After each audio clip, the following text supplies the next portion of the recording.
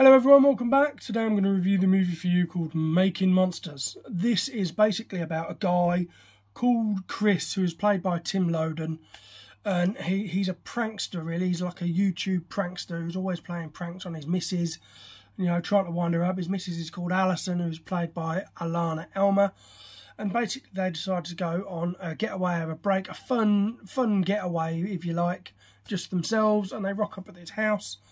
They meet the guy there and they have a big party. They wake up and some weird shit starts to happen, and then they realise that they are the stars of a dark web serial killer episode, or whatever you want to call it. But the tables have been turned and they are really in a shit situation. And for me, I didn't, you know, I stuck it on, and I've got to be honest with you, I quite enjoyed this film. I wasn't expecting it to play out the way I'd planned it to. Didn't really know much about the film. Saw it, liked the look of it, whacked it on, and I'm really pleased I did. It was an enjoyable film. There's a lot of...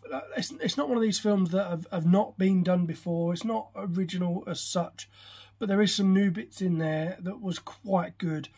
I did like some of the tense, scary scenes.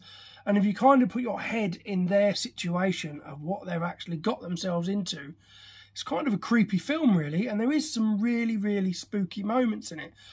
It's not gory as such, but where there is gore, there's meant to be gore.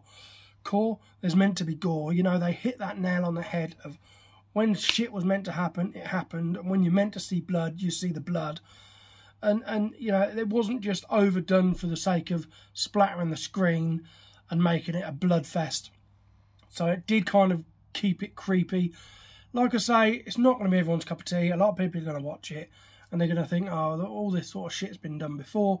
It kind of has, but it was just enjoyable to watch. And seeing the realisation of their faces when it's kicking in that they're in this position, and it all unfolding in front of their eyes was really enjoyable.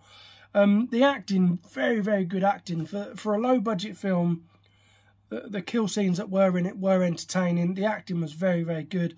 The location was creepy and a perfect place to set a house for a horror film where, you know, where you can just murder people and get away with it, really. Yeah, an all-round entertaining film. It is available on Amazon Prime to watch, so if you have got it, I would definitely check it out. It is a film that, like I said, I don't think it's going to be everyone's cup of tea, but don't expect a lot of jump scenes from it as such. But there is creepy parts, you know. There was a couple of I wasn't expecting that moments as well, you know, and I did get that from this film.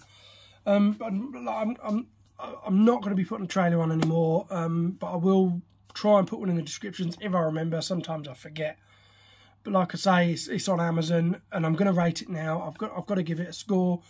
As you can tell by what I've said about it, I'm definitely not going to be burning this film, so it's going to get a rating. For me, I'm going to give this one a 7 out of 10. Like I say, I enjoyed it personally, and I would highly recommend it. If you do see it on there, don't scroll past it. You know, definitely check it out. Anyway, that's enough babbling on. Not really much more I can say about this film without repeating myself and giving too much away. So I'm going to cut it off there, and I will thank you for watching this, and I'll see you guys later.